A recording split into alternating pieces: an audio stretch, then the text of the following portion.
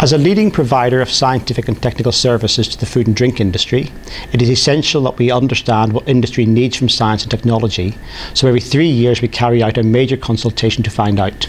We publish the findings in a document that catalogues industry's needs.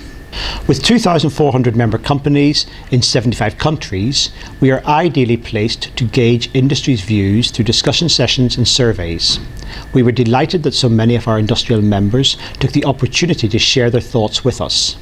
We had 29 industrial meetings involving over 500 face-to-face contributions, as well as dozens of written submissions.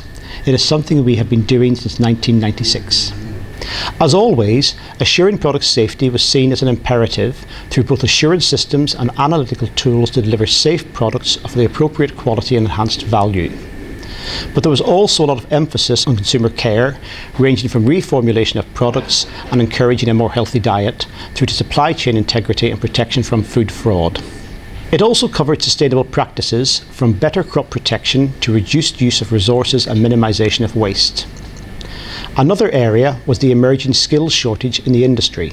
In particular, encouraging young people and new graduates into the sector was seen as essential for maintaining a competitive industry. But these are just examples. The needs cover the entire supply chain, from pre-farm to post-fork. The findings would help us enormously in shaping our business plans to provide the sector with the scientific, technical and knowledge services that it needs to innovate. At Campden BRI, we will be reviewing our services, pre-competitive research, tailored technical support and knowledge management activities in the light of this document. But it will also enable us to work with the government departments, agencies, funding bodies, universities, standards organisations and the many others with which we collaborate to raise the awareness of the needs of the supply chain.